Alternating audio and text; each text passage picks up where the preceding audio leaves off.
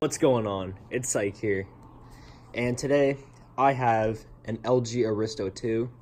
It's Google locked, it's cracked, it has a bit of LCD damage.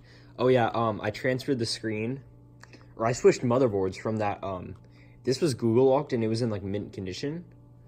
And that other one, it works perfectly, but it was in bad condition with the cracked screen.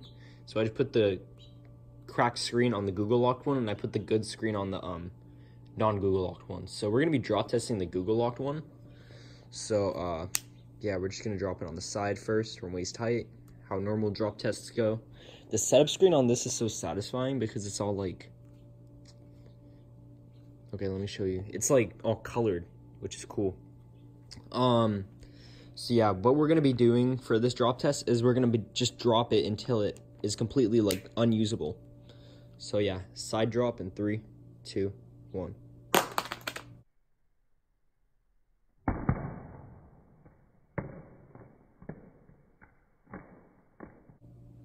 That was borderline on the screen, and it looks like it scratched the screen definitely, but I think it cracked a little bit more, honestly, down there.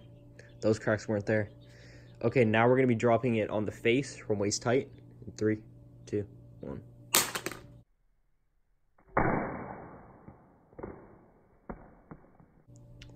Okay, let's see what happened.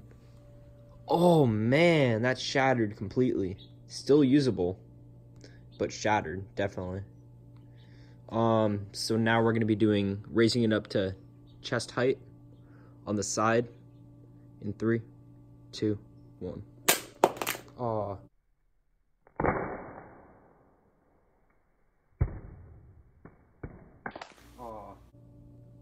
Well, maybe that was on the side. I don't know. It just did. All I know is it didn't crack anymore. And if it did, just a little bit right here.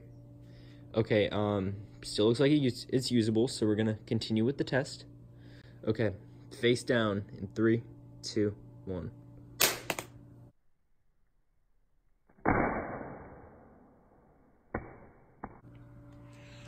Okay, there's glass everywhere.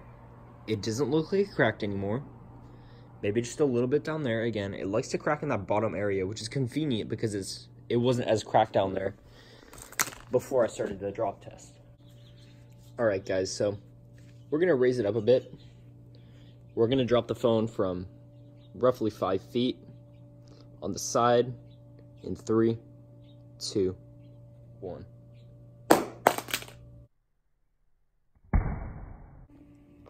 That was a pretty good drop. And, oh, we got missing pieces up here. It's all shattered up here. Yeah, dang, that thing did not survive. Okay, and face. Oh, that scratched it up really bad. How is that even possible? It's scratched so bad. Anyways, let's drop it on the face in 3, 2, 1. Oh.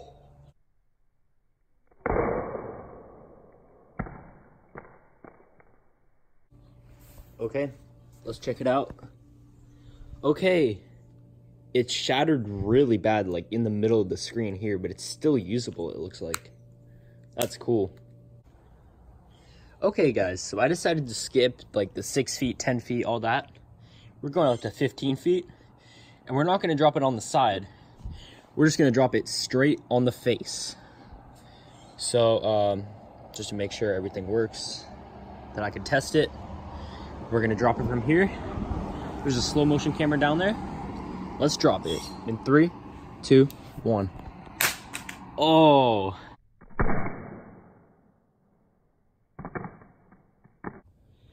Okay, so that smacked right on the face. There's a SIM card right there. Probably from another phone. Yep.